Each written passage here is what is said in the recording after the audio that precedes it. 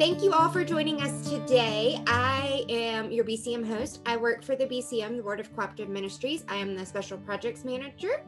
I'm Hannah Jackson, and I kind of do a variety of things, but kind of help with event coordination and that sort of things. One of my big jobs. Excuse me. Today we are going to talk all about church and copyright, which we have already almost 30 people on the call, and I'm letting in more as we speak. So this is clearly very, very important. Today, our presenters are Michel from the Moravian Music Foundation, John Jackman, pastor and film creator.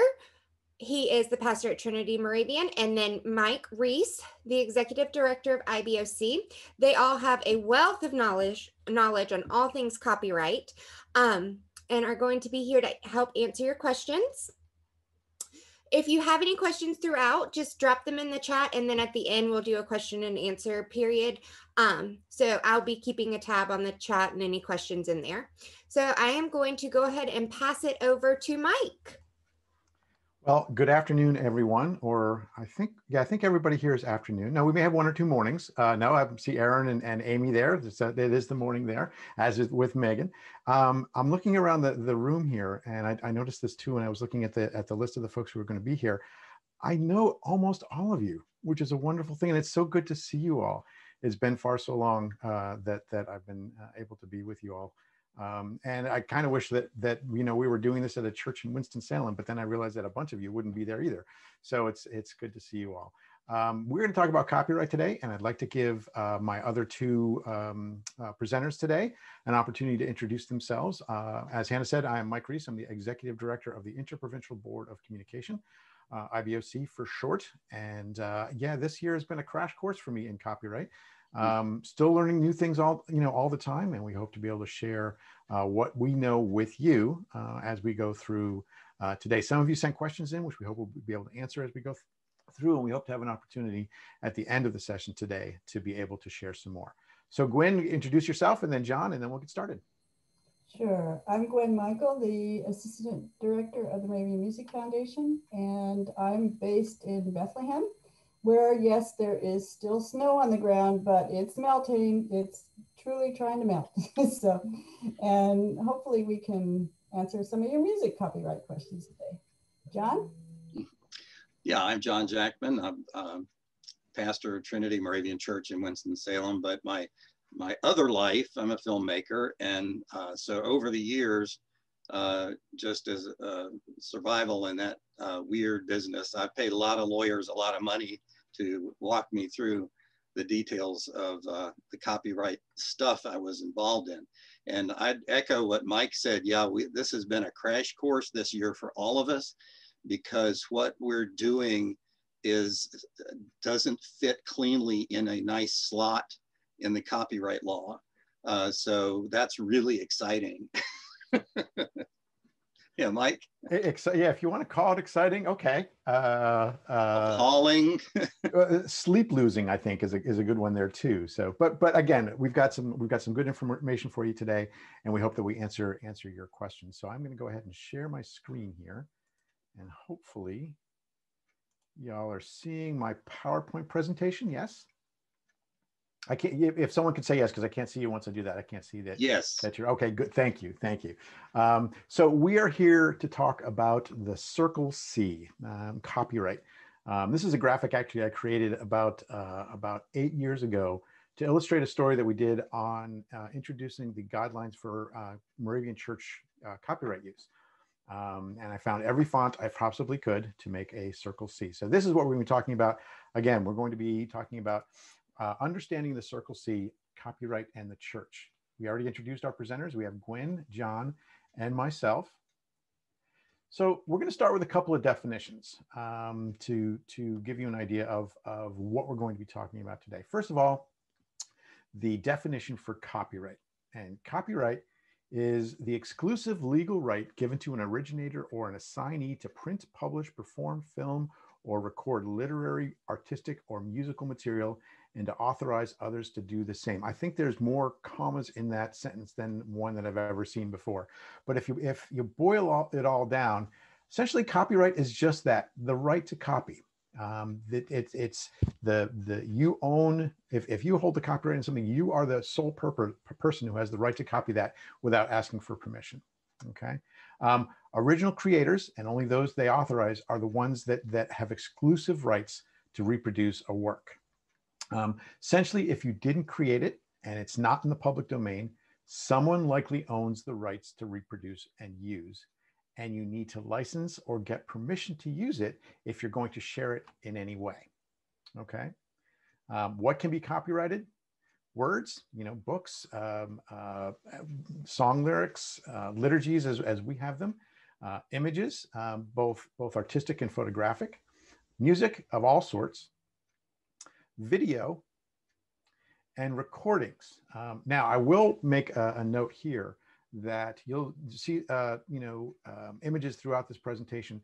These are ones that either I've created myself or I have the rights to. So these are things that it's amazing what you can do by laying stuff on your desk and taking pictures of them. But these are all images that I've created or I've used. But again, these are the types of things that copyrights typically cover. Now, there's also public domain. And public domain essentially is creative materials not protected by intellectual property laws, things like copyright or trademark or things like that. Essentially, the public owns public domain works. And what that means is anyone can use these materials without obtaining permission. Materials enter the public domain when copyrights expire. There's a lot of different dates and things like that as to when things copyrights expire. Sometimes it's the author's after the author's death for 70 years afterwards, or there's a bunch of other ways that they happen, and they keep changing every year. But when copyrights expire, they go into the public domain. Materials can also be intentionally placed in the public domain, so that if someone creates something they want the world to share it and want the world to see it and use it, they can intentionally put it in the public domain. Or when it's no longer copyrighted, protected by copyright law. There are certain things that you can't copyright. Facts cannot be copyrighted. So when they're not covered by copyright law, they're in the public domain. Now, there's a third thing that I wanted to talk about. It's called worship exemption. And this is what's made being able to use materials in worship the kind of thing that you can do anytime you want. The copyright code essentially says that you, as a church, you're free to use performance of non-dramatic literary or musical work or of a dramatic musical nature. I love these terms that they use with the copyright code. Or display of a work in the course of services at a place of worship or other religious assembly. And that comes from the U.S. Copyright Code, Section 110, Paragraph 3, limitations on exclusive rights, exemptions on certain performances or displays. So essentially what this says is congregations can perform and sing most pieces in worship services held in their churches. So this has made it, easy for us to be able to perform, even copyrighted pieces of music, to be able to show images on, or display things in churches. But there are certain things where this is limited. This is only in the course of a religious service. Does not include events outside of worship. So this is not for your picnics or your you can't do a concert with things like this. This doesn't apply to that. And it only exempts performance and display in your building. It doesn't cover things like streaming or distributing things, reproducing, printing or projecting, adapting or recording. So the only thing it really covers is performance of these pieces, but not pretty much not anything else. This is why you've typically had a CCLI license or a one license in your church now, so that you can project things, you can put the lyrics in your bulletin, things like that. So that's why, up until most of us started figuring out a way to share our services online, that we could do pretty much what we wanted to in our churches and not really have to worry too much about it. Streaming changes everything. as many of you have found out over the last year, that when you go online, suddenly everything that you knew about copyright and being able to do stuff in your worship, and sometimes it's taking the creativity out of it, streaming just changed everything for what we're doing. So first of all, it adds layers of complexity and work to planning and delivering worship services. We know this. Suddenly you didn't have to worry. It used to be you just needed to worry about what was going to happen in your church building. Now you've got to figure out how you're going to get it online, how you're going to share it with people, what are you going to do, how are you going to make sure you've got all the proper licensing in place and things like that. The worship exemption pretty much no longer applies once you put something online. I liken it to a broadcast. So you can listen to something in your house, but once you broadcast it, then copyright comes into play. It's the same sort of thing with what we're doing with church. Mike, let me chime in there just for clarity. Okay. Under copyright law, when you put something on YouTube or make it available to people publicly on Facebook or wherever, you become a broadcaster in the definition of the law. So churches become broadcasters, and we come under all the laws that would apply to television stations. Mm-hmm. So, I've joked, and I maybe it's not so funny anymore, but all of our pastors have become televangelists over the last year. Fortunately, they're not all Jim Bakkers, but the fact is, as John said, once you put something on YouTube or on Facebook, you become a broadcaster, and everything changes. So it increases the focus on copyright and permissions for all you're doing, and it requires additional licensing. Quite simply, streaming raises many questions. We know this, and I got a bunch of great questions from folks coming into today's session. So we're going to start with a couple of these, and what we're going to do is we're going to ask the question, and then I'm going to pop off, and the three of us are going to work on answering them for you. The first one is, do I need a license to use public domain hymns or liturgies? This is actually, I think, a good place to start. No, you don't. If you're using materials that are in the public domain, you don't need to have any sort of license or anything like that to be able to stream these and share these. With some caveats, these are things that you perform or say yourself. But if you're using someone else's recording of a public domain piece, then yes, you have to get a license. Then you have to be able to do that. But the best place to start, if you're just starting out with doing this kind of thing and you don't have any of your licenses yet, is to look for public domain resources to be able to do that. Okay. Oh. Now, this is a question that we got from a lot of folks. If it's in the Moravian Book of Worship, why do I need to get permission to use things? Quite frankly, there's a lot of good stuff in the Book of Worship that is public domain. But when the Book of Worship was put together back in the early 90s, no one had any idea this was going to be what we're going to be looking at. We have quite a few copyrighted pieces within the Book of Worship, simply because it expands our ability and our worship to be able to have these kinds of pieces in the Book of Worship. But just because they're in the Book of Worship, we don't have the rights to let you say you can use them however you want to. They're not in public domain that way.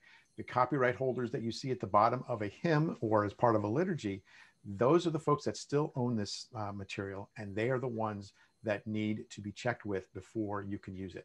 We used to, before everybody was streaming, we would get 1 or 2 requests a week from folks saying, how do I get a hold of the copyright holder on this hymn, because we want to be able to project it, or we want to be able to print it in our bulletin.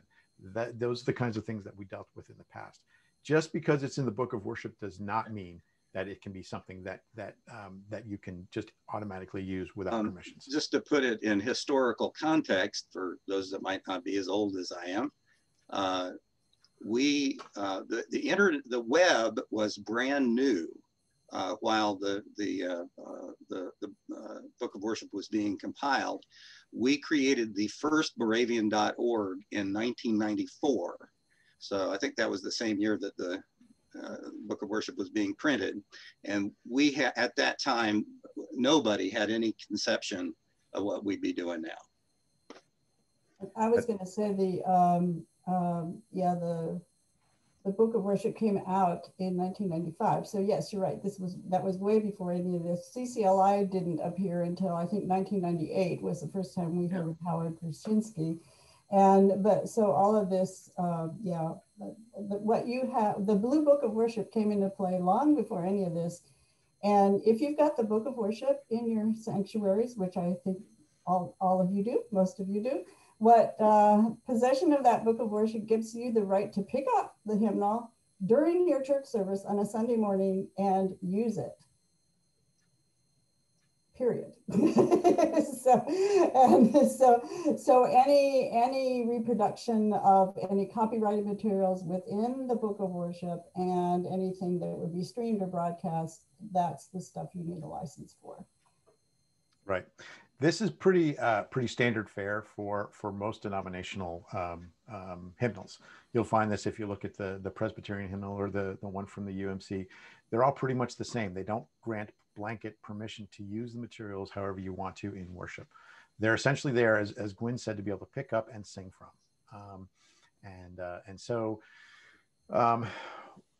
in a dream world, it would have been wonderful if there, and hopefully someday we'll figure out how to do this, that we can get blanket for all of what's in there. But there are so many different copyright holders and so many different entities that we would have to work with to make that possible. Plus, the publishers really aren't into doing that. They prefer to get the royalties that they normally would, or they've got things in place right now where the licenses that they have, or the licensees that they have, gets them what they need to whenever they need it. So, all right. Next question we're going to cover here. Oh, I clicked too quickly. Hold on. There we go. All right. All right. So, do I need to have permission to stream music, share text, or show images? The answer is maybe, yes, and no. What we did was we built a chart, and we're still working on this. So we may tweak this as we go along, but we built a chart that would help us walk through some of the instances of where you'd be or what you would need to be able to do to be able to use materials. So we look down the left-hand side here. We have our media. These are different media that you'd be using in church. And then a couple of different things up on, or actually four, a couple is only two. In church worship, in church projection. So this is if you're putting it up on a big screen. Bulletin printing and distribution, and if you're streaming your service. Okay. So if we look at the first one, a public domain hymn, essentially okay to use right across the board. You can use it in your worship. You can project it on your screen. You can print it in your bulletin, and you can also use it in a streaming service. When we get to copyrighted, then things started to get a little more dicey. Okay, in church worship, again, you're welcome to use it. In church projection, you have to have what's called a print license. There's a couple of different licenses that we'll talk about in a little bit that folks like CCLI and One License offer. So the in-church projection and the bulletin printing and distribution, those are with a print license, okay? Once you want to start streaming it, you have to get what's called a streaming or podcast license. So it's an additional license on top of, actually you can separate them, but most folks have their print license and then they tack on the streaming and podcast license.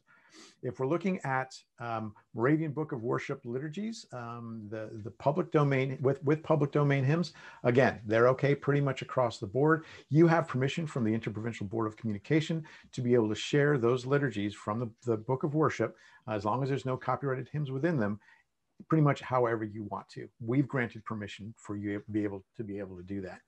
If you're using a Book of Worship liturgy with hymns, again, this with copyrighted hymns, this is where things get a little dicey.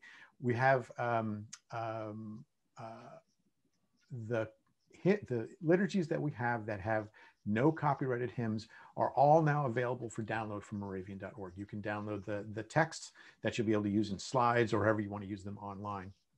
But once those liturgies have copyrighted hymns in them, we can't post them with the hymns in them, because that's, again, that goes, we don't have the proper license to do that. And if you want to be able to use those to project in church or to distribute in your bulletin or as a streaming service, you need to have the licenses to do that. Now, I will say that if your church, lets us know that you have the proper licenses to be able to share those, we can send you the text. So if you need a hand making your slides, you'll be able to do that. These next two, I'm actually going to have Gwen talk a little bit about the prelude and postlude music and vocal solos and choral anthems. So Gwen, do you want to work through those? Sure, yeah. Obviously with in-person worship, it's fine. And any of those would be fine. Prelude, postlude music, service music, vocal solos, choral anthems, it would be fine. If you want to print any of the texts in your bulletin, I'm skipping over to column 3. If you want to print any of the texts in your bulletin, you need permission to do that. And that, if it's can be covered on, sometimes could be covered under CCLI or one license, depending upon the text used. Same thing with in-church projection. You would need to have licensing to do that. In terms of streaming and podcasts, unfortunately, there's no blanket license that covers service music or vocal solos and choral anthems at the moment. Would that CCLI and one license did, they don't, not yet. The one thing that is out there though, with prelude and postlude music is there is a separate license called Worship Cast license, which is available through Christian Copyright Solutions, which is kind of a stepchild of CCLI. And that has an expanded database that includes materials from ASCAP, BMI, and CSAC. And I know a number of our church musicians have been using the Worship Cast license, and so they do get coverage there. Yeah. A little later, when we talk about the differences between CCLI and one license, we will share some information we have about anthems, but it is very much a one thing at a time thing with anthems. And the way one of the publishers explained it to me is that often these anthems have passed through several ownerships. Companies have merged. It's not real clear it is clear legally, but it's confusing who actually can say what about a specific anthem. And so in many cases with anthems that we've used at Trinity, they kind of have to go back and see who actually has the right to say, yes, it can be used. And there's times they come back and say, we are distributing it, but we don't have the right to do streaming license. So it's very much a one piece at a time, which is as inconvenient as it could possibly be. Yeah, I was going to say, so with choral anthems, you really, my viewpoint is you need to go back to the publisher to ask permission. But as John just said, it's hard to determine who that publisher is anymore sometimes. And even when you do find that publisher, trust me, as someone who used to work for a number of different publishers, they don't always know that they own it. So, so you've got to point that out to them. But that is where I would start. So. Okay, thanks. Yeah, again, one thing that we need to keep in mind is that copyright is how, and royalties are how musicians and composers, writers, that's how they make their living. So, we can't just say, well, they're doing it for the church. Well, yeah, they might be, but at the same time, this is how they make their living. So we can't begrudge these folks for getting the proper licenses and paying for the proper licenses, because we want folks to continue creating music. We want folks to, to continue creating great works of photography or of written word. The only way that can happen is if they get paid for it, and this is how this all happens. Yeah, I have a sort of rule personally. I don't ask somebody to donate their service to the church if it is the way they make their living. We don't ask organists to play regularly for free just because it's for the church. It's how they live, and the Bible says the worker deserves his pay or her pay. So. And I would just add to that in terms of the licensing agencies, I am not sure what their cut is of all of the streaming, but I can tell you it's negligible. It is negligible. Yeah, the CCLI, I mean, I don't want to go off on this. CCLI was a way to print money. They keep an enormous chunk of what you pay them, and the actual creative people get the very short end of the stick, and that's just the way it is. Well, publishers don't get paid a lot, so no, that's the publishers. No, that's it's the licensing people and the lawyers that are involved. They keep a good chunk of the money, but it's how we do things. All right, let's talk. There's a couple of other pieces we want to talk about here. Again, images and artwork. Again, if you're displaying them in worship, you're pretty much okay. But otherwise, you need to get licenses or permissions to be able to do that. That's if they're copyrighted. If you find images that either you take yourself or they're taken in your church or taken by someone in your church and they give you permission to use, you're good to go. There are also sites out there where you can get images that don't have a copyright to them, or they're free to be able to use. One thing I often recommend to churches is that if you want to use images for your PowerPoint presentations or for your projections or things like that, have a photographer in your church start taking pictures of your church. You'd be amazed. Even the simplest church can create some really beautiful imagery of what they've got lying around the church. It's great stuff.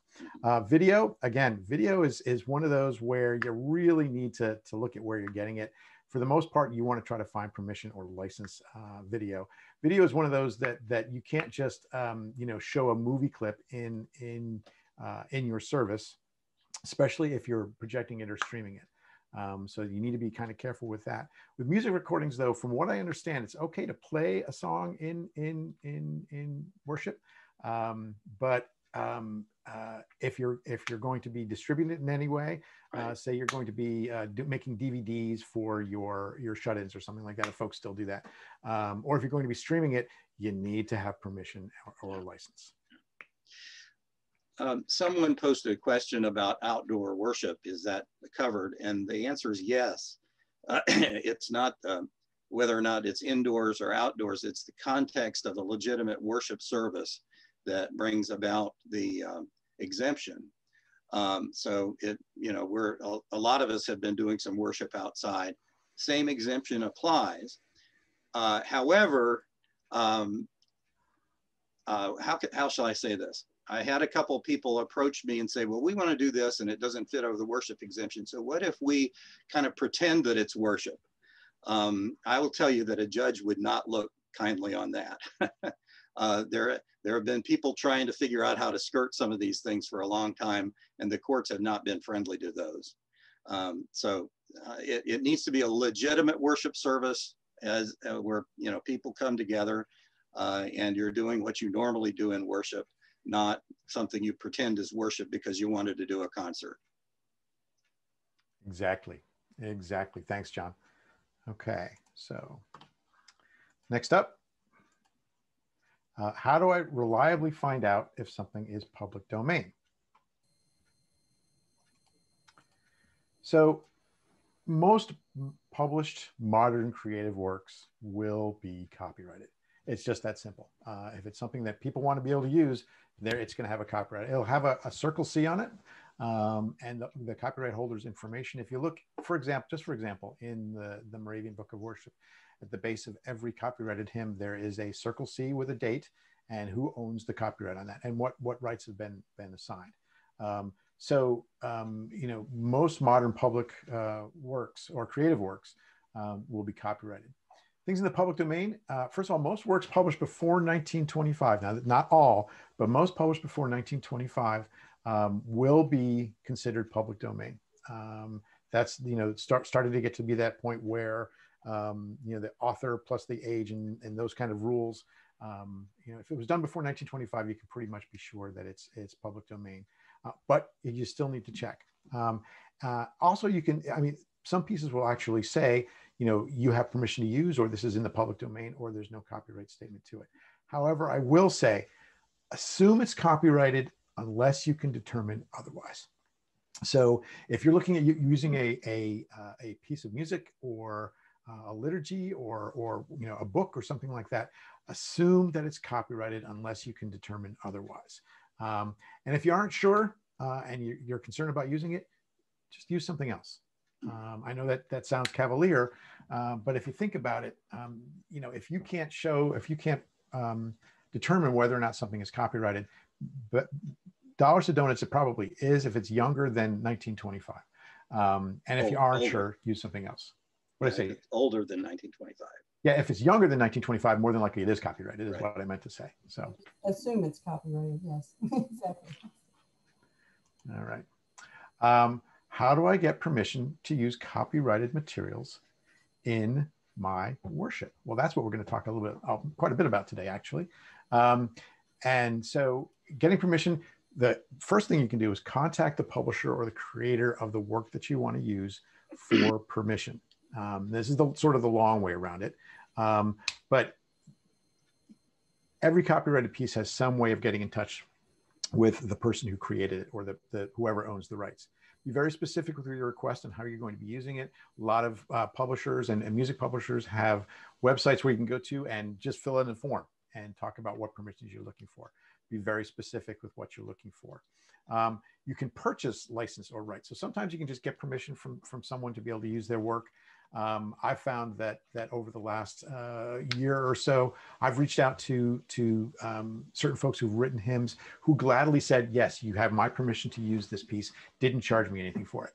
The other side is that when we wanted to use some hymns in one of our Moravian Church Without Walls services, we actually went and purchased the rights to be able to use that, the hymns that we wanted to use, one time or special uses of materials.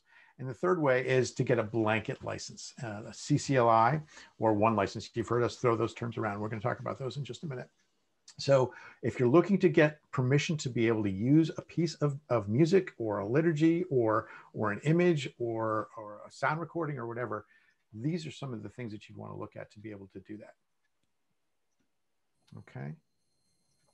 All right. How do I choose between CCLI and one license or something else? I mean, there's other ways of doing that. And I'm going to throw this one open now to Gwen and to John to talk about. Okay. Yes. So there are two kind of basic licensing agencies for that work best for our use. One is CCLI, one is one license. Mike, could you bring up the CCLI screen, please? Yeah, thanks. I think the difference in my brain is CCLI has more contemporary Christian oriented materials, and one license has more liturgically oriented materials. So that's how I kind of differentiate. Yes, thank you, Mike. Yeah, so this is a home page at, this is a streaming page at CCLI. Can you, Mike, can you back up to the what we provide? Yeah, what we provide. And so if you scroll down, then there's a screen that covers a little bit further. It covers print. It covers print and all this. It contains more than 500,000 songs from 3,000 publishers. So the general licensing covers print and within your worship service. Now keep in mind, both of these, both CCLI and one license, are congregationally oriented. So CCLI, they both cover hymns or worship songs, mainly for congregational use. And this is why we said, when we're talking about choral anthems or vocal solos, that it's not always covered under either of these licenses. So anyway, there is, if you go a little further down the page, Mike, there's pricing at the bottom of the page. That I think lays things out. Well, it was at the bottom of my page. So let's see. Go back to pricing. Yeah, so song select. CCLI has different, here we are on the song select page. I will say that CCLI has different levels. There's the basic congregational level, which allows you to print the lyrics within your bulletin. There's another level called Song Select, which will allow you to do more, to create your own, not create your own arrangements, but transpose the music, et cetera, et cetera. And that's very helpful. There we are. Thank you. That's very helpful especially if you have a worship ensemble within your church, because you can print out copies of, you can print out parts for any of your worship leaders. You can print choral score, etc. So yeah. Gwen, let me chime in. And, people are having a hard time hearing you. Okay.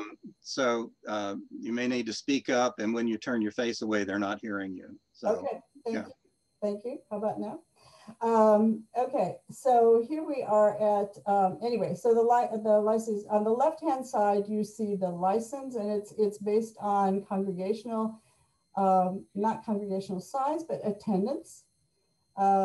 Yes, thank you, on the left-hand side. And so, for instance, my church would be a level B, and base cost for the license is $235 a year.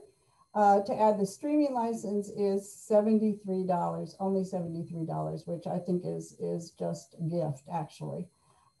It's not much at all. So that's kind of a general layout for CCLI. If you want to go to one license, thank you. We've got the same thing right there. You've got the annual license and fee costs. Again, level, my church here would be a level C. So the basic cost would be $300. If you add the streaming, it's $105. And sometimes people say that the licensing seems expensive, that it's more than they can afford. And my answer is generally, you can't afford not to have it if you're going to use copyrighted materials in your worship service. And as I say, they both offer, it's generally the same offer, and they're all based on attendance, not congregational size. It's just a matter of what type of music does your church congregation normally use. One license, for instance, covers a lot of Lutheran hymns. It covers Taizé. And as I say, CCLI is more contemporary Christian oriented. In my congregation, we have both, because we use both forms of songs within our worship service normally, and that's just what we need. Yeah. So. Yeah. The difference, actually, if you sit down and look, if you just go search on some songs you want to use, you can pretty quickly find out how different the two are. CCLI really does lean toward what I call top 40 Christian radio music, to stuff that you have a rock band perform together up in front, and they've got a lot of stuff like that. The more traditional stuff, which there's a lot in our hymnal, for instance, comes under one license. And when I'm going to just have a bias here, I vastly prefer dealing with one license. Our congregation has both because we found that we really needed both. And an example is the Liturgy of Creation uses a hymn, God of the Sparrow, God of the Whale, which, if I recall, I may be wrong on who's got what, but I think one license has that, CCLI does not. And then on the next page, we have As the Deer Pants for the Water, which is vice versa.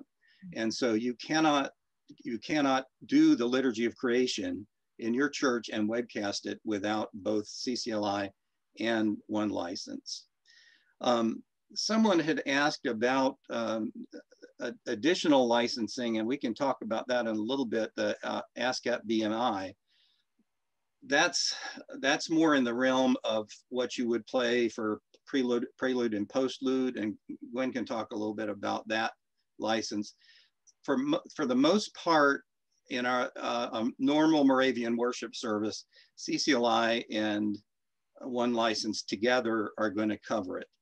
And so if you decide you can only afford one, for Moravian churches, I would just tell you, take a serious look at one license. And there's a couple other reasons why that I'll articulate in a minute. But then you have the choice of, well, what do we do with the liturgy of creation? Do we drop this hymn out? Do we substitute something else? You just have to make some decisions about what you're going to actually do in your worship service. Mike, do you want to bring up the worship cast? Sure. Please. So. Okay. Too many screens, not enough time. Okay. I know, I'm sorry. That's okay. So there's the worship cast, and you can see this has substantially more songs, 28 million Christian and secular songs. So this broadens the base substantially, and this worship cast license is the one that adds keyboard, can add keyboard capabilities. It's set up the same way in terms of congregational size. If you go to the bottom page, and yeah, there you see it. But it is a separate license. So for each license, you're paying what is shown there. And in terms of if you scroll down a little bit, please, Mike. Yeah, what songs are covered by the worship cast license? Can you click on that? Yeah, yep. There we go. Christian and secular songs from the combined catalogs of ASCAP, BMI, and CSAC. So that's the good thing, is they have all of the performance agencies under one umbrella. So so that's helpful. As I say, I know a number of church musicians who are using this now. They've found that it covers some of the materials covered by CCLI. I would be surprised if it covers a lot that's covered by one license. I would be surprised. I don't use this one, so I can't speak to it personally, but I can put you in touch with some people who do. So, so that's yeah. Yeah.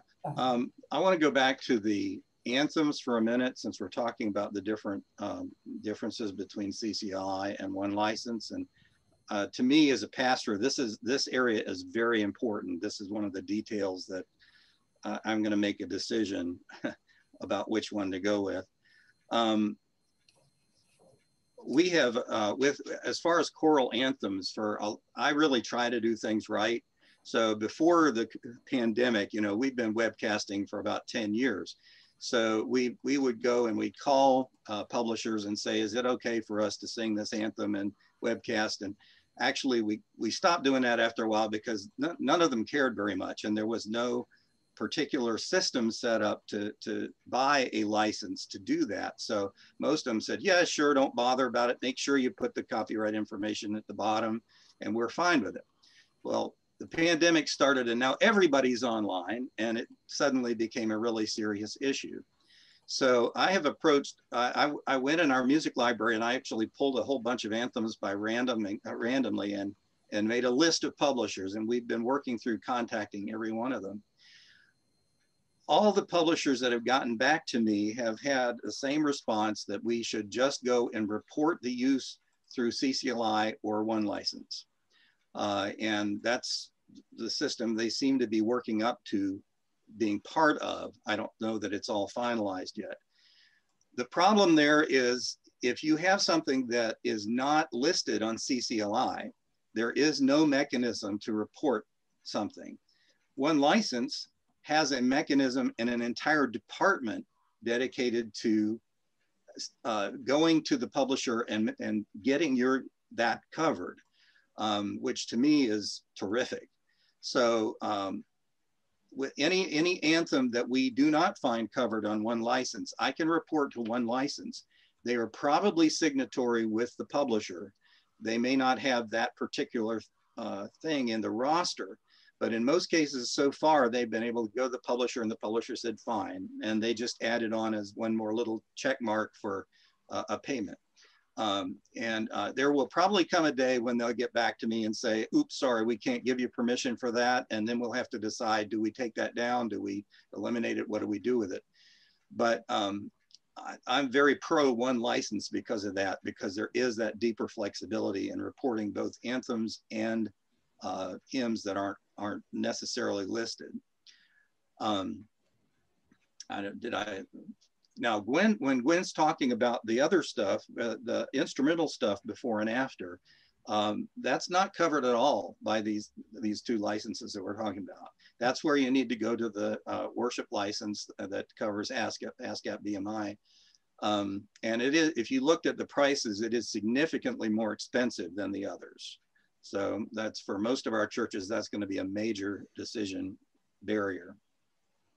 So. That's correct. And know that I mean, again, we feel for you. We understand how difficult this is to try to navigate, and how it can quash the creativity you might have in your worship planning. At the same time, go ahead, John. I'm sorry. Well, I meant to say, while we're here and we're talking about the different licenses, let me go off in another tangent and mention video and film. CCLI a number of years ago came up with the Christian Video License, which is CVLI, and that's a blanket license that allows you to play Disney films and so on and so on and so on. It's not terribly expensive for a lot of our congregations. It's $100 to $200 a year. I really strongly recommend that every church have that license, because you know that you're showing Disney stuff to the kids in nursery. I mean, it just happens. So that way you're covered. The downside of that is that most Christian independent films are not covered by that, because the little guys get such a small piece of the pie, it's not worth it. When we released my film Wesley, we took a look at licensing with CVLI, and I think we figured out that we would get between $45 and $50 a year, because the big slices of the pie go to Disney, they go to Warner, they go to Fox, and there's not much left over. So most of the independent Christian films that you can name are not covered by CVLI and need to have a separate license when you show them in church. So. Yeah, thank you, John. I'm going to back up also to the prelude postlude question, because Nola just put a comment in the chat box, and I was going to say, so she's right. She said, might encourage our musicians to return to the 18th century Moravian practice of using a hymn as a prelude and postlude. I will say that, I've been doing a lot of public domain material. So my congregation has been hearing a lot of public domain and Moravian Music Foundation material. And so my congregation has been hearing a lot of MMF and a lot of Baroque. So. Fantastic. Yeah, there we go. Awesome. But another thing, and let me chime in another avenue, that one of the things I'm blessed with at Trinity is to have a number of very creative folks in the congregation whom I've tried to nurture, and we actually had some hymn writing workshops and so on that went on. So, we're having original music that's coming up in our congregation, that all I have to do is pick up the phone and ask the person who wrote it, can we sing this on Sunday? And that is terrific. And the energy that has for the congregation to feel like our own June Edwards or whoever wrote this, or in the larger Moravian sphere, when you use something that was written by another Moravian that you knew at camp or that you met somewhere, boy, there's some energy in that this came from somebody we know, and much more than I would say the radio stuff and the top 40 Christian stuff. And let me say, we've been talking about the book of worship, but there is also Thank you, Mike. Sing to the Lord a New Song, the still new Moravian songbook. And everything in that is Moravian. It's all either new text with old hymns, new tunes with old text, or new everything. And a lot of the material in there is either owned by IBOC and MMF. And for those materials, we give you permission.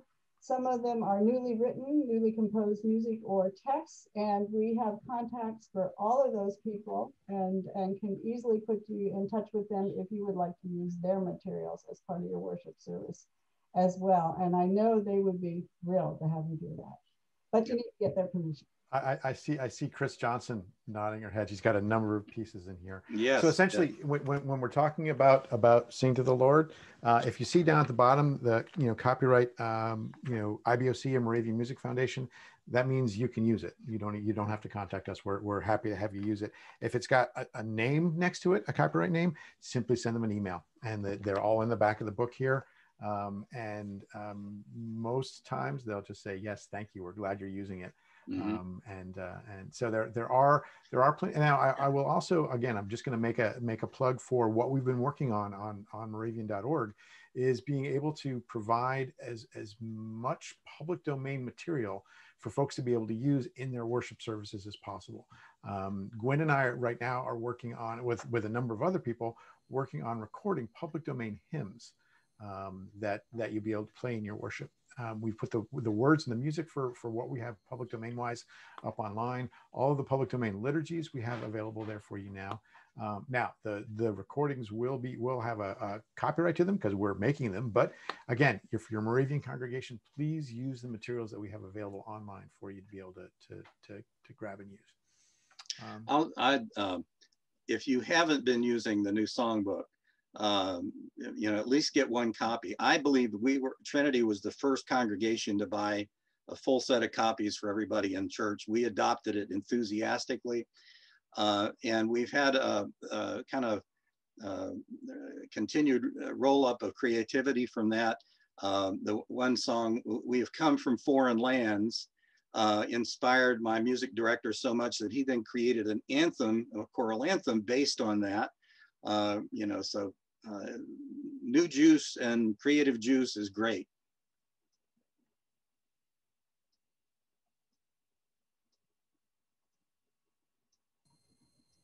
Mike is muted. You're muted. Mike is muted. You're on now.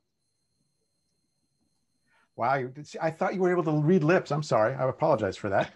I'm going to hop back into the presentation, and then we're going to talk. We're going to open the floor up for some of the questions that we're getting through the chat. Getting some really good questions in there. When I'm on the presentation, I can't see those, so I've been copying and pasting them as other folks have been talking. So we'll try to get to some of those in just a minute because we do want to make sure that we get there. Okay. So do I need a standard license or a streaming license? We've talked quite a bit about this, but standard license is if you're doing pretty much stuff within your church. If you're printing music or lyrics, if you're projecting music or lyrics, but this is really for in church or for worship only. It's where you need the streaming podcast licenses whenever you start streaming it onto some sort of technical or online service, be that Zoom, be that YouTube, be that Facebook.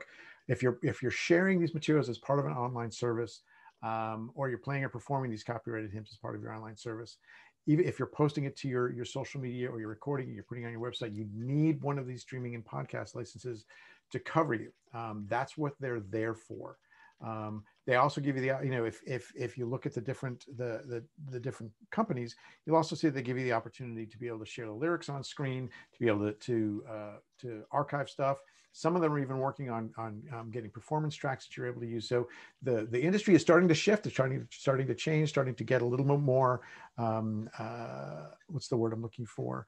Helpful in terms of making this stuff work for you.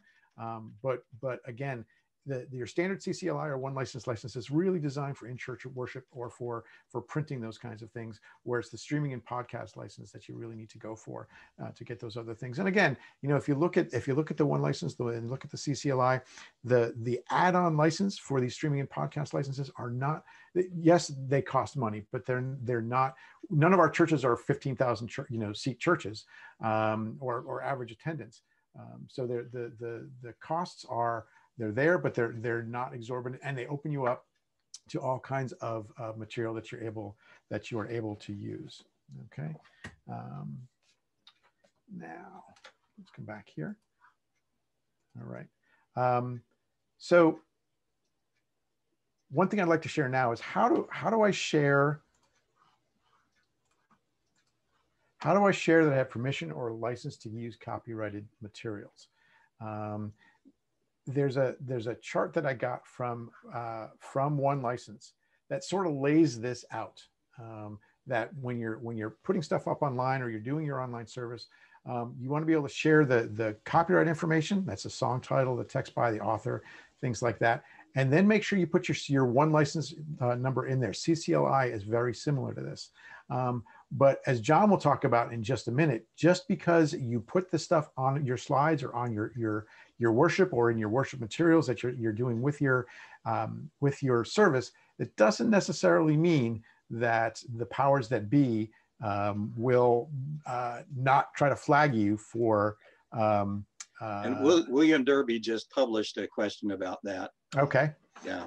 So actually, instead of even putting the slide up, I have the illustration slide you gave me, John. But why don't we go right into that? How do I let streaming services know that I have permission to use copyrighted material? Let me explain it before we look at a slide. Okay. All right. Because I don't know that everybody knows what we're talking about. Okay. Fair enough. If you're paying attention these days and you post your stuff on Facebook or YouTube in particular, you will have received a notice at some point that your video has been flagged for a copyright violation.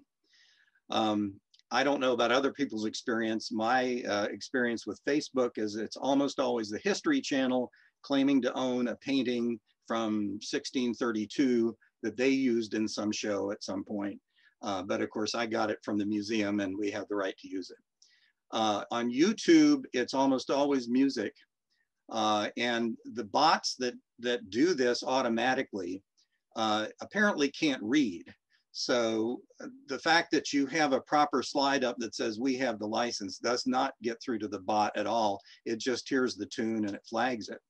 And our most frequent issue with them has been that they are flagging public domain tunes, probably because somebody down the line did an arrangement that they own or a performance that they own, and we're using the original arrangement and our own performance, but the bots flag that. This is kind of a complicated area, but I know this has been a big topic of discussion among pastors about what do we do about this? And I'll explain what we're doing. What we're doing is every Sunday night, I sit down and I spend 15 minutes contesting the copyright flags. I think most churches are just ignoring them, and I don't think that's a good idea. On Facebook, what that means is that the History Channel has a button claiming ownership of our video underneath, and I just don't like that happening in the first place because they don't own any right to it at all. On YouTube, if you're flagged for a copyright violation, what it means initially is that you can't monetize your video. I don't know any churches that are monetizing. That would be where you can run advertising and charge for advertisement. I don't know, is there anybody out there that's doing that? I don't think most of us have the volume to be able to do that. So you can't monetize. And most of the pastors are saying, well, we're not doing that anyway, so what does it matter? The reason I spend the time to contest each one of these is because that is simply this week's policy at YouTube, and that policy could change next week. They have some pressure from the big copyright holders, UMG and so on, that are often flagging these things, to increase the penalty and either to blank your video out or to give you strikes that will eventually get you removed. So I don't know where that's going to go. So I would prefer to have a long string of successfully contested copyright claims that have been released than have a long string where I ignored it as a pastor and then they change the policy and all of a sudden we're not able to webcast anymore. So we do have a couple of slides that YouTube probably would be the best one to show. So what you have to do, frankly, is you have to keep records of where you got all this stuff. So anytime you use, we use a lot of classical artwork that'll go up during the sermon, or it's used as illustrations. I get them either, I make sure that I get them either from Wikimedia and I document where I got them from, or many museums now are providing free access and free usage of their paintings. It used to be that the photographer owned the right to that picture and you couldn't use it without paying the photographer. But now a lot of museums are letting you use this stuff. So we make sure that we've documented everyone that we use and where we got it from. So when, in this case, when the Jonah story came up a few weeks ago, if you look on the dispute claim with the Jonah picture, you see the History Channel claimed that they owned that. Well, I just responded with the details of painting Jonah and the whale was painted by Peter Lastman, dates from 1621, and is in the public domain. Here's where we got it. That then gets reviewed by a human being who says, oh, well, yeah, duh. And they accept the thing. They take the button off the History Channel button off your video. On the right side is YouTube. As I said, YouTube is most often music. And here we were flagged for, oh gosh, what was the tune? They don't list the tune. Well, I'm not going to go off my memory, but it was a public domain tune that Douglas Wrights used in a hymn, for a hymn. And they flagged it apparently because somebody else had done an arrangement of that. So we simply said, look, we used the original arrangement, here's the date and our performance, and they accept that. And then that gets turned off. So it is very tedious. Like I said, it's not a huge amount of time. It's like 15 minutes every Sunday night that I do this, but it will give us the track record of having had successful contests rather than just we ignored it. Do not contest something unless you're absolutely right and you have the records to back it up, because there's where you get into trouble with YouTube right now. If you contest one of these and you clearly did not have the right, they will file a copyright strike against you. And 3 strikes, you're out. You're off YouTube permanently. So there are big consequences to claiming to have the copyright or the legitimate usage when you really don't. So be very careful not to contest something that you maybe shouldn't have used. I'd like to ask if there are any questions about that topic right now, because I know a number of people had gotten in touch with me separately about this.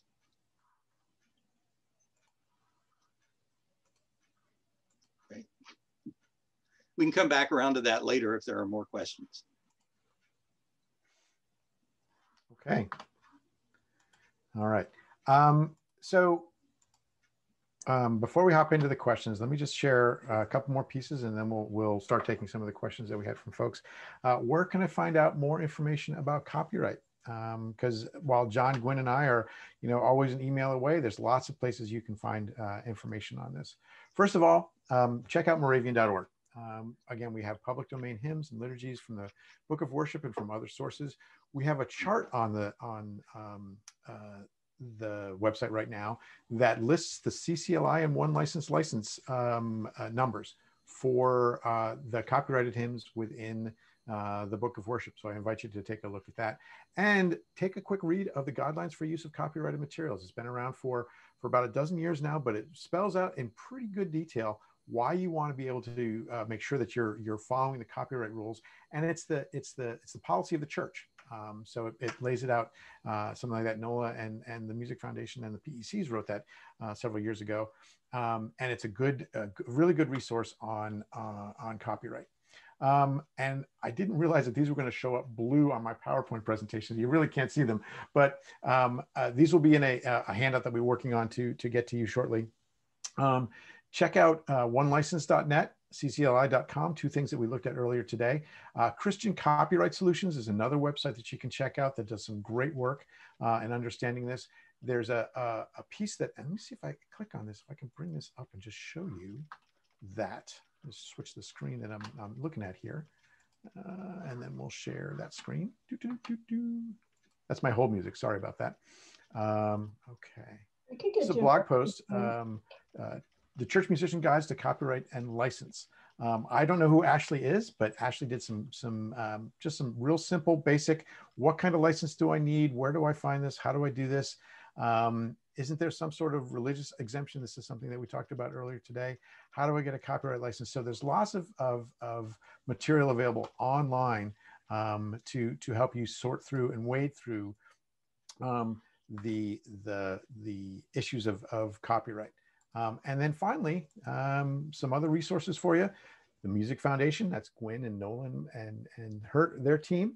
The IBOC, you can always give us a call or an email. We're real close. Check out the U.S. Copyright Office. Lots of good information there on copyright.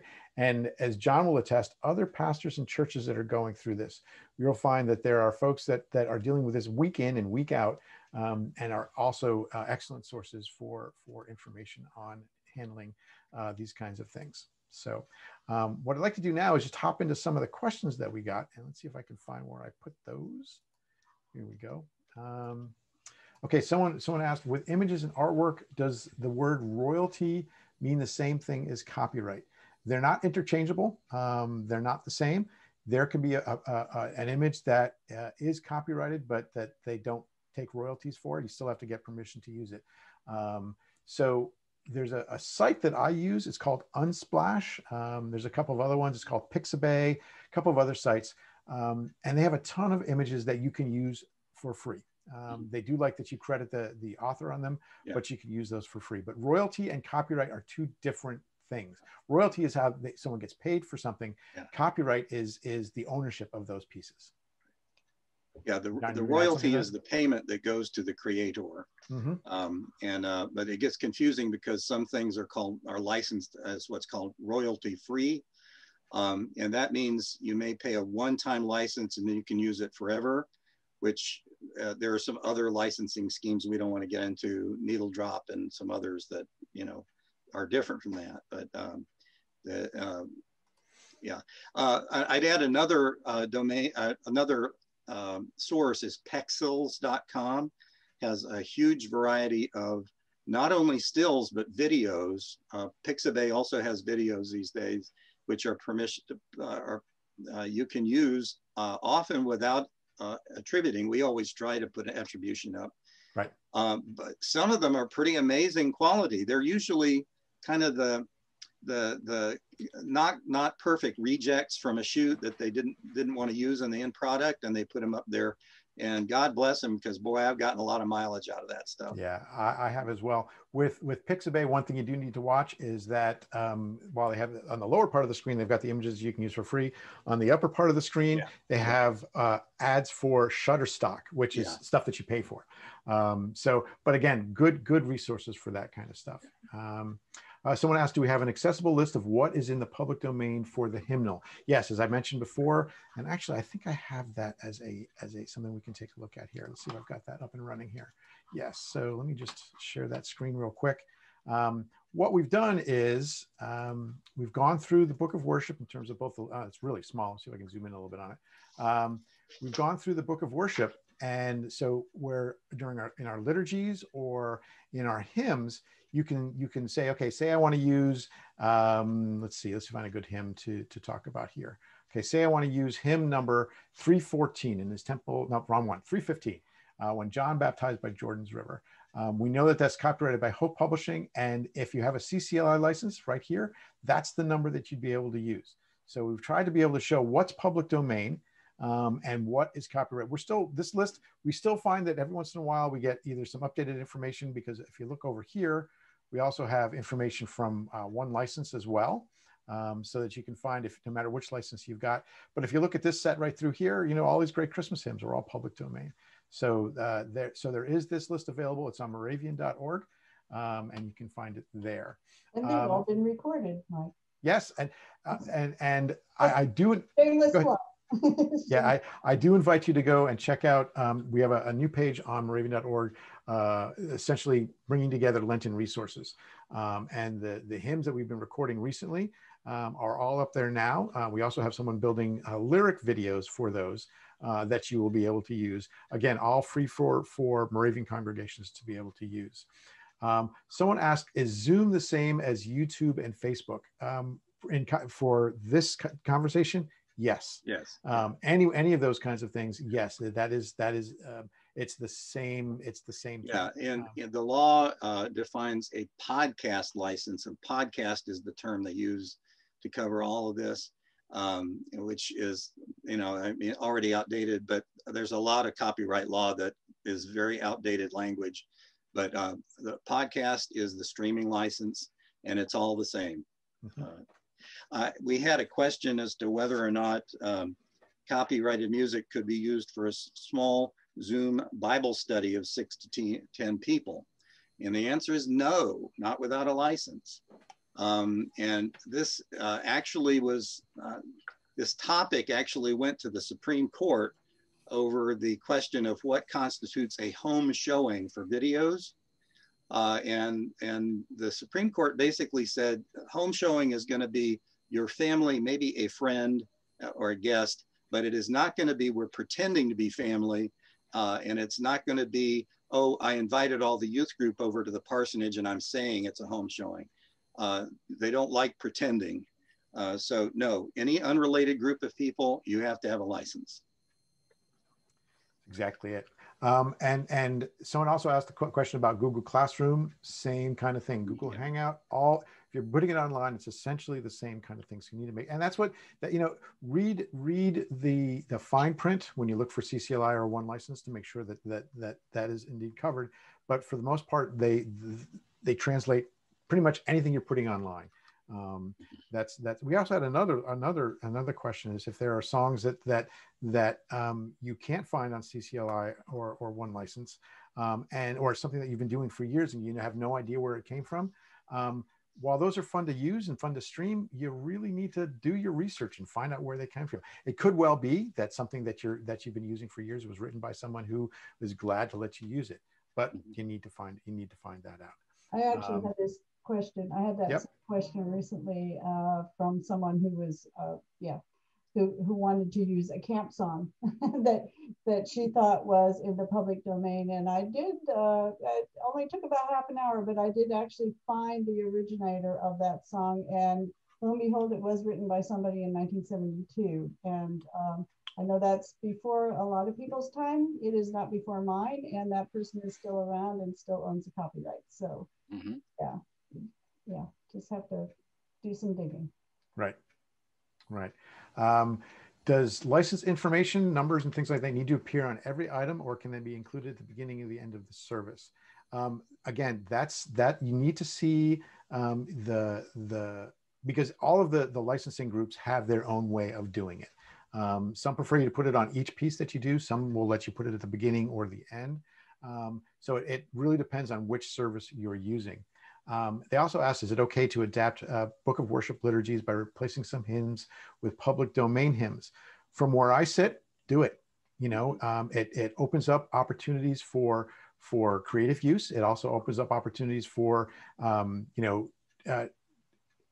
making it more relevant to the service that you're doing there. So if you want to find, in fact, we're actually looking at doing some of this, trying to find liturgies that have copyrighted pieces in them and finding pieces that work with them, that make it so that they don't have to be licensed and that they're in the public domain.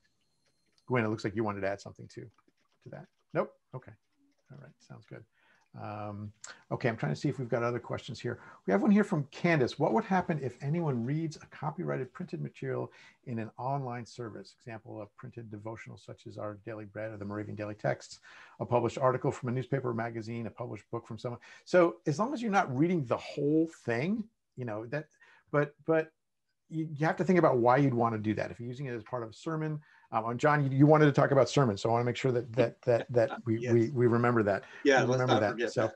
yeah, there's there's something called fair use, which I often say there's no such thing as fair use. If it's copyrighted, it's copyrighted. If you're using it as an illustration, as long as you say who was using it and where it was coming from, you're pretty much okay. If you're talking about the daily texts, you have our permission to share that. I hope that you're sharing them at the beginning of every service. Mm-hmm. The Sunday daily texts, so things like that. But we had we had a case that came up a number of years ago when Facebook was fairly new, and the deal that they had negotiated with the NRSV for usage in the daily text did not cover anything on the internet, because who'd thought about that? And at that point, reposting that on the web was not covered by copyright, so it was a violation. In terms of sermons, yeah, if you quote somebody and you say who you quoted, that's fair use. Beyond that, be very, very cautious. There are all kinds of pastors, and I deal a lot with pastors, and they all think that they're, jailhouse lawyers on this stuff. Fair use is very, very restricted and quite specific. Even if you're in a college, there are limitations to fair use that you have to observe. And so if you don't know those limitations, don't assume it's fair use. The other thing related to sermons that comes up a lot that I think most pastors do not know is that under copyright law, your Sunday sermon is copyrighted by the church or the denomination, not you, unless you have a specific agreement with the congregation or the denomination that you own the copyright to your sermons. That doesn't seem to make sense to most of us, but that is actually how the law works. So I know there are a couple denominations that have actually set a policy allowing the pastors to own copyright to their own sermons, but I don't think we've done anything in the Moravian Church regarding that. So maybe at the next synod, we should bring that up. All right, I think we've worked through all the questions that are here in the chat. I'd like to open it up now if anyone has questions that they'd like to get answered while we're here.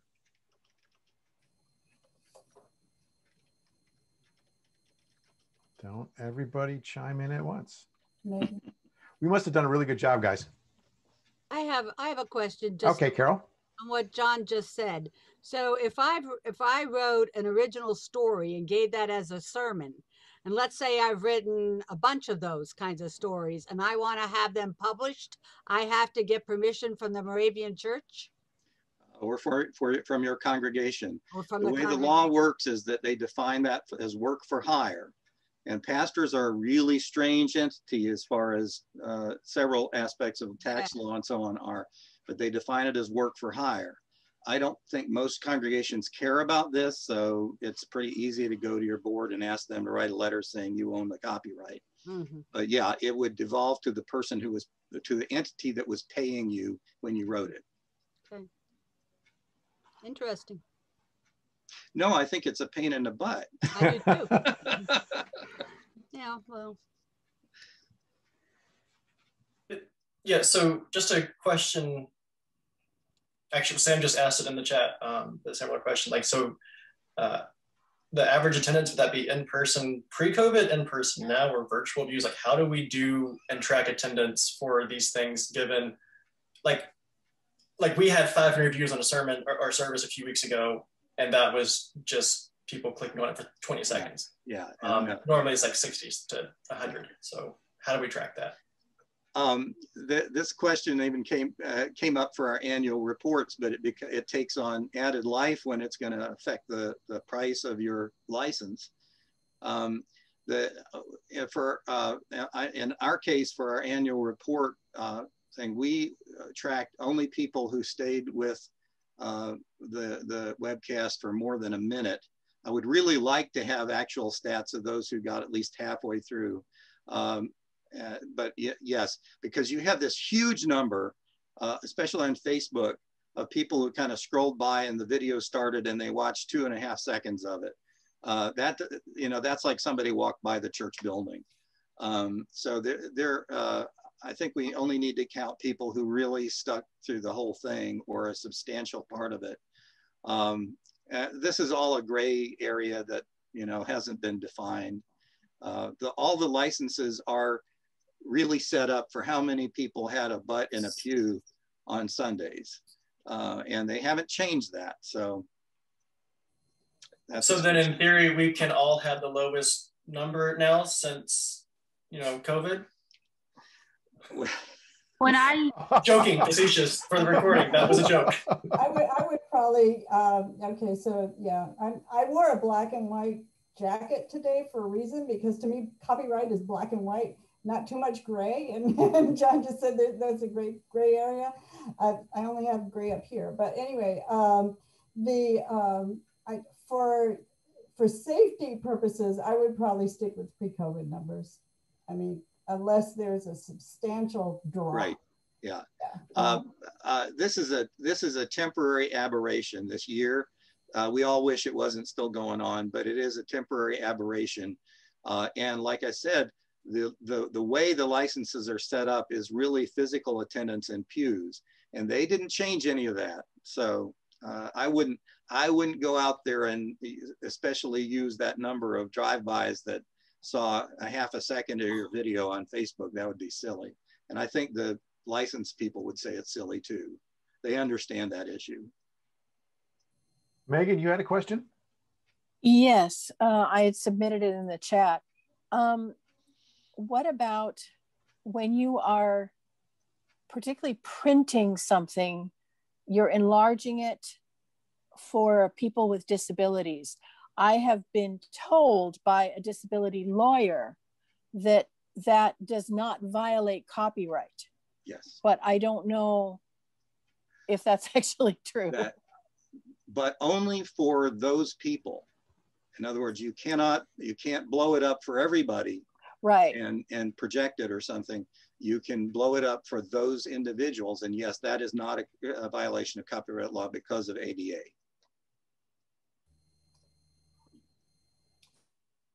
Thanks, John. Any other questions?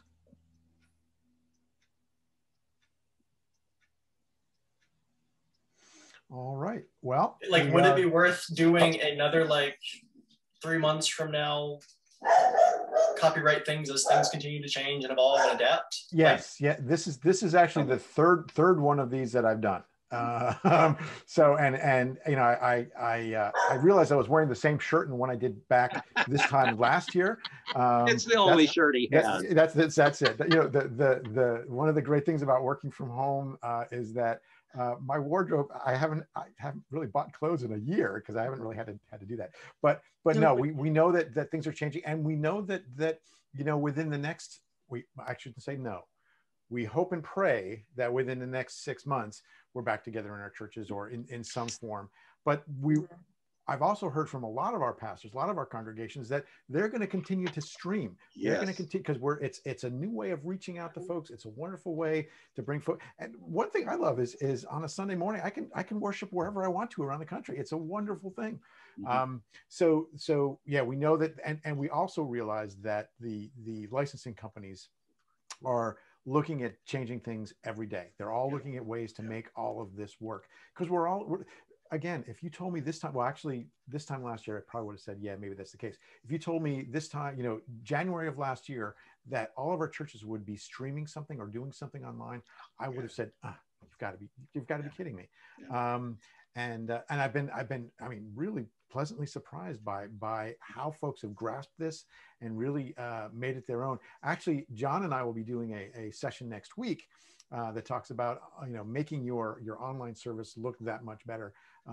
Simple things to work on. But we know copyright is as John put it, a pain in the butt. It really is. And it's something that, you know, from the publishing side, you know, I publish books with the IBFC, we publish the magazine.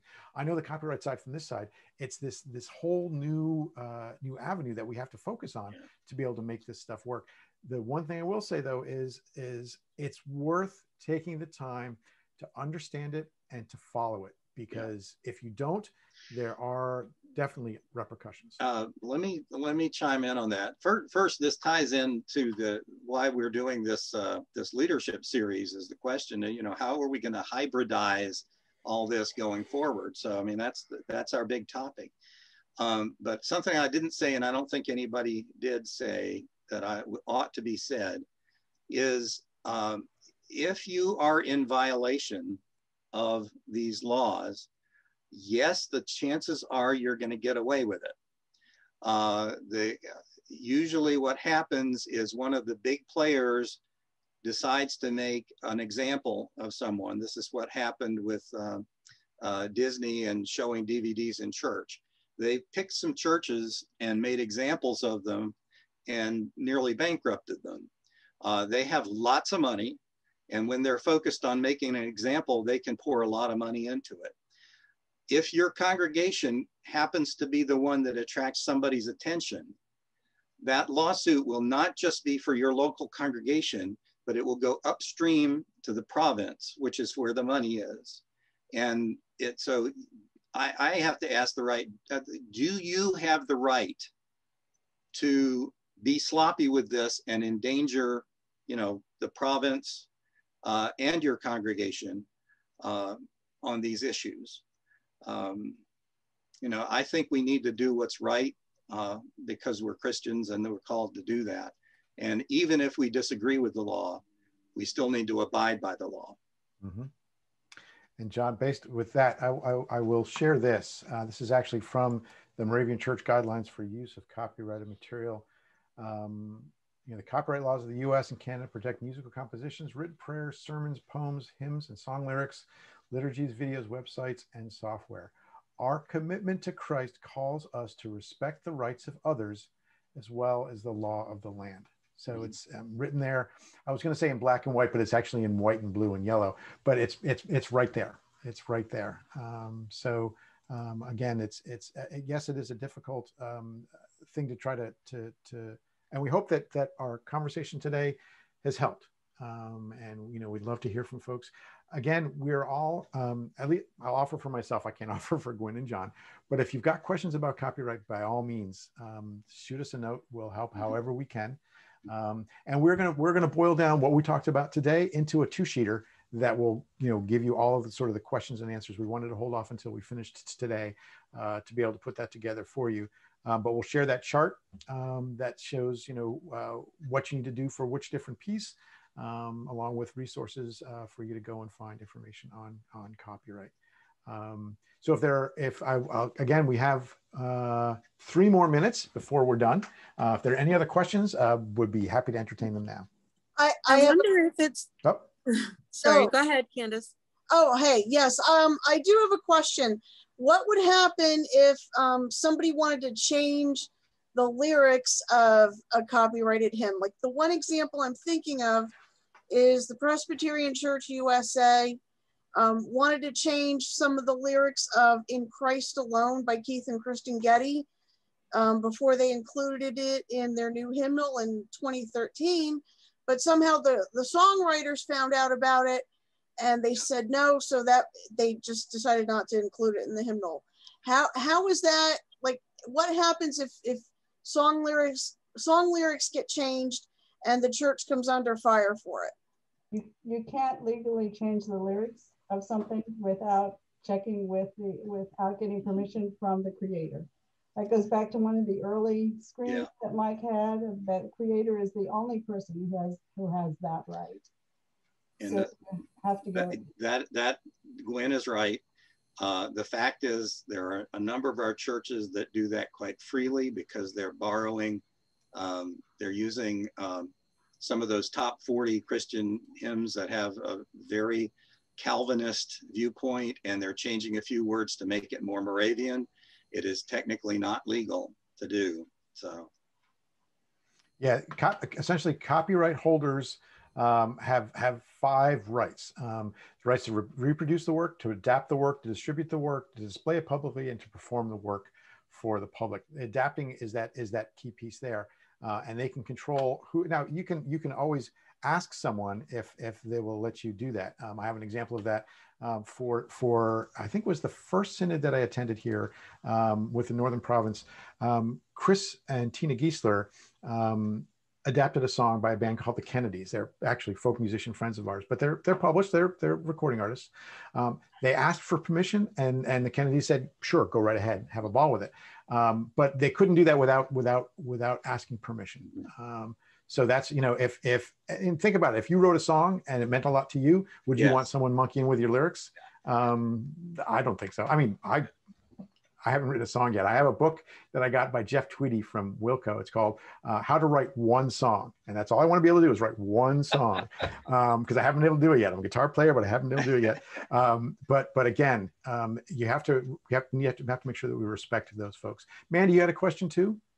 Yeah, I was just going to say, I wonder if it might be helpful to do another kind of Zoom like this, where you go through the CCLI and one license and all the features that they offer and how they work exactly.